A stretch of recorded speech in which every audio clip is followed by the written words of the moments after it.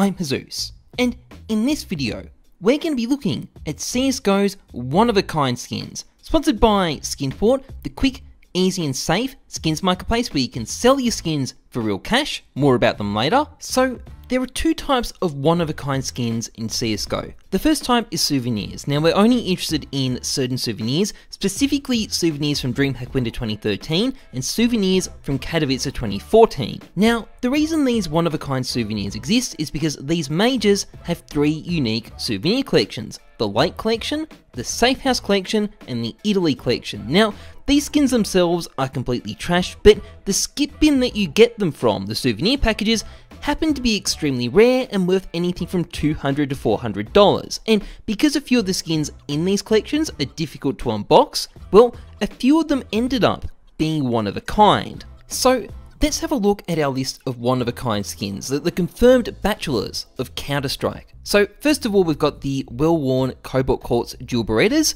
Great souvenir sticker there, really reminds you that it's special. Secondly, there is the factory new M4A1S Nitro. Yes, this is the rarest M4 skin in the game. And there is also the battle-scarred Pit Viper. This one, I got to admit, looks miles better than the last two. And there is also the factory new or Condemned, which again actually looks kind of okay. There's the factory new MP9 Orange Peel. I don't know, it's orange, I guess they got that right.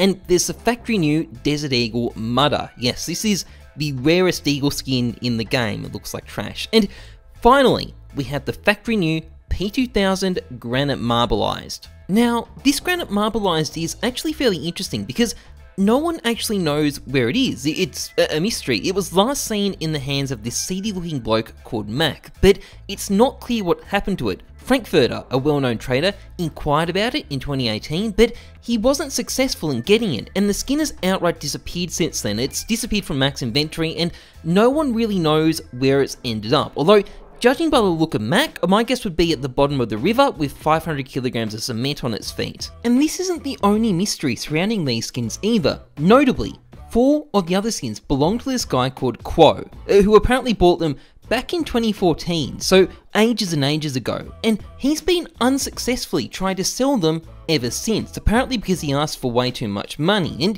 you can even see this in the history of some of his items on exchange too. I mean, he's clearly tried selling the Nitro and OP skins and Bit skins, but I guess each time it didn't work out and he couldn't get the price he was after. So I gotta commend this guy on his persistence. Clearly he will not settle for a discount, and he's got an amazing inventory of souvenirs too, for that matter. It's really impressive. And of the final two skins, the Pit Viper belongs to a guy who got VAC banned nearly 5 years ago. That one's a not stonks. And the other belongs to some Chinese guy who hasn't played the game in yonks, so it might actually be lost as well. Now, I want to finish up by giving you a sense of just how hard to get these souvenirs are. So just consider the odds of getting this factory new Nitro. So there are 6 collections in this package. You've got a 1 in 156 chance of getting a Nitro, and then that Nitro has a 1 in 178 chance of being factory new. So that's a 1 in 167,142 chance. And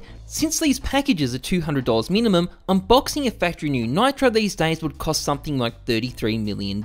So it's little wonder that this skin is one of a kind. Now, the second type of one-of-a-kind items are knives, and there are a lot of one-of-a-kind knives. In fact, there are some knives that are so rare they don't even exist yet. The only problem is, I've looked at a lot of these knives all over the place in different videos. So, for example, there's the one-of-a-kind glitched no-star Karambit. I've got a separate video where I'll look at that. And there's also the StatTrak minimal wear Black Pearl knives. A bunch of these don't even exist yet, and the ones that do are all one of a kind, and they're also generally considered to be the rarest knives in CSGO. But again, I've got a video that goes over this already, and I want to focus on something new instead. You see, a lot of the missing knives, the knives that don't exist yet, are Shattered Web knives, and thanks to the newly released Fracture case which contains the Shattered Web knives, some of them are finally starting to be unboxed. So, for example, there's been a bunch of blue gem patterns that have been unboxed for the first time. So someone unboxed this Pattern ID 577 Paracord knife for the first time. That's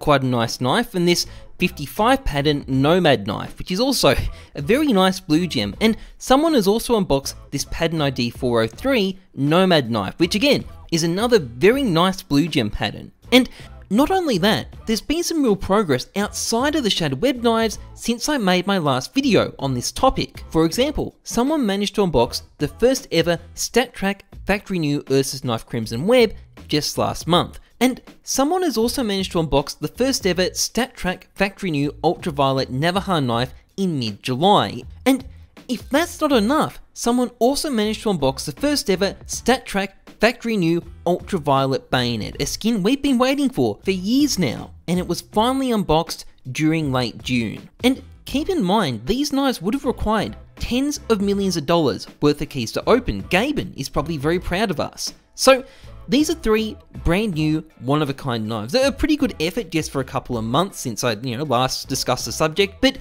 having said all of this, most of the super rare shaded web knives still don't exist. Most of the StatTrak factory new stuff still hasn't been unboxed, but I think there's going to be a lot of fracture cases being unboxed, and I think we're going to see a lot of brand new, one-of-a-kind knives.